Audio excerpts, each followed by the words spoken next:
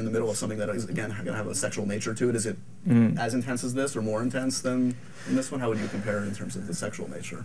Yeah, I mean, it's kind of, I mean, there's a lot of sex in the other one because it's basically about a guy who, I mean, it's a different era as well. I mean, Paris in the 1890s were kind of, you know, everybody, it's like the complete antithesis of what you normally think period dramas are about, because everyone's normally like sort of stuck in their clothes and stuff. Whereas in Paris, everybody was just going nuts. It was like the 1980s, and everybody, sex was a kind of weapon and a tool, and it's kind of, it's odd. I mean, it's incredibly different. I mean, I think the, you know, the ones in Remember Me are sort of pretty tender, and in Bellamy, it's, I don't know, there's something very mercenary about it in a lot of ways.